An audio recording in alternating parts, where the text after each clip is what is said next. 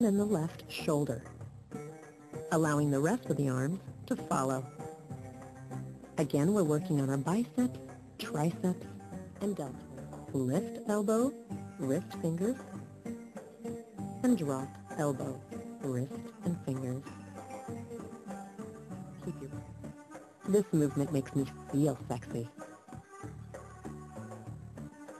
This next one is one of my favorites. Next, we stretch our arms up, cobra hands, one hand in front of the other.